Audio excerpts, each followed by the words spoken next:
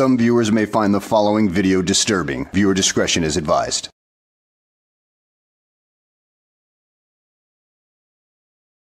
Well, hello, and welcome back to the channel, everybody.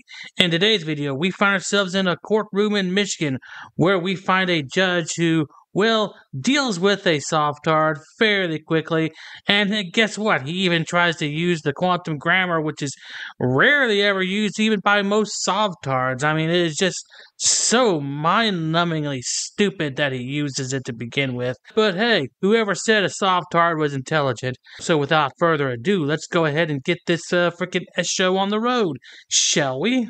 Mr. Harris, would you please come to the podium? I challenge jurisdiction. Mr. Harris, I need you to step to the podium. If I step to the podium, it'll be under threat, duress, coercion. Well, fine, just do it. Okay, no problem. But I'm here, I'm at the podium under threat, duress, and coercion.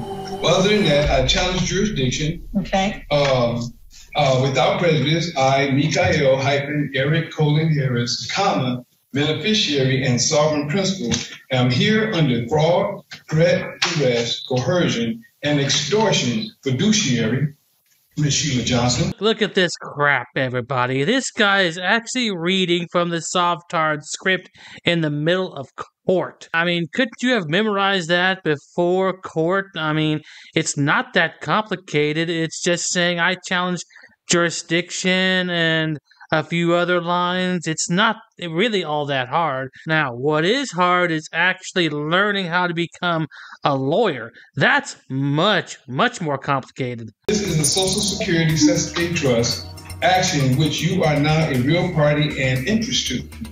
This is a military admiralty tribunal and maritime law. So you accept the challenge of the jurisdiction. You can challenge it. I'm not stopping you from challenging it. Do you accept the challenge? I don't know what you mean by accept the challenge. Do you accept that this is a maritime admiralty law? No. You don't accept that? This has nothing to do with admiralty, sir. This is simply a charge that you're here for. Yeah, but it's nothing to do with the sea, vessels, or anything like that, which are boats. Yeah, military tribunal, yeah, that's for the military, dumbass. And then you're getting into admiralty law, which is the law of the seas, not the land. It deals with the ships and everything like that. You really need to do your research when you go to court instead of listening to these Sovtard gurus who are trying to milk you for every dime they can get out of dumbasses such as yourself because they want an easy way to get out of their charges. But there is no easy way that involves this kind of crap. Admiralty law applies to that. yes. This right here is a driving a car offense. And it's a 93-day misdemeanor carrying up to $500 fine, and it carries a possible suspension of your driver's license, additional points to your driver's license, and possible vehicle immobilization of any vehicle that you're driving. That's what this charge is, and it's not admiralty law.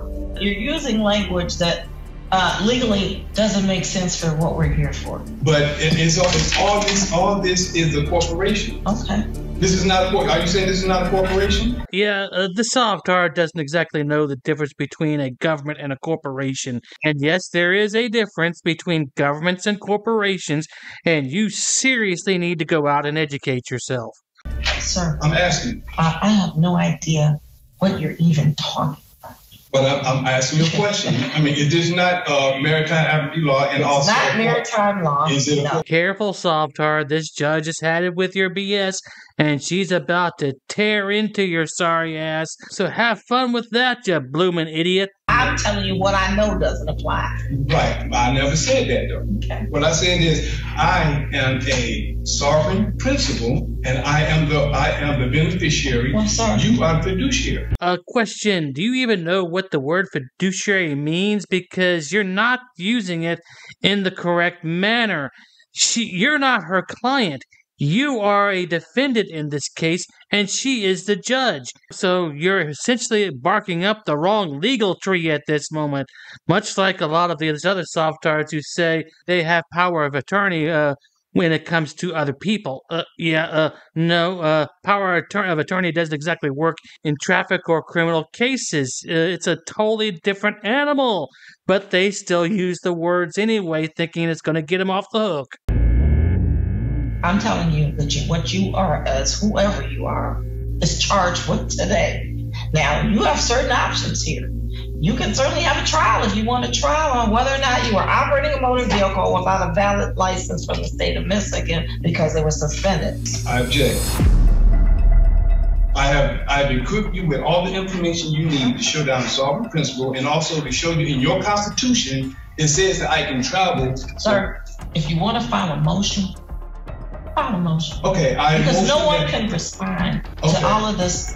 Whatever you're saying, he can't respond to it. I motion that you... you have to file it in writing and cite your authority under law. I did that. And if you want to do that, you can do that. Otherwise, we're going to have to set your case for trial. Under a Power of Appointment Act of 1951, I appoint the judge, executive. I would like y'all not to breach a contract. I mean, breach of duty, breach your fiduciary duties. Give me a jury trial date. May 9th. May 9th. 8:30. If you need to file a motion between now and May 9th, you better do it before the end of March.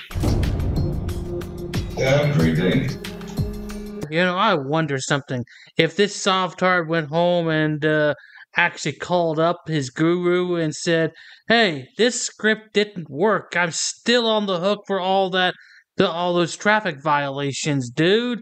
And I'm sure the guru would say, did you say every single syllable that I told you to say? If not, then tough luck, dumbass. Yeah, I'm sure that's how it went down. So, dude, it's basically your own damn fault that you followed a script that really doesn't work to begin with. You should have actually researched the laws instead of trying to find the easy way out. And, well, you ended up paying the price for it.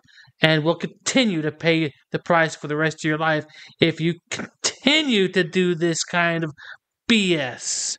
So at any rate, guys, I hope you enjoyed the video. Thanks for watching, and I'll see you on the next one. This could be some groundbreaking stuff right here.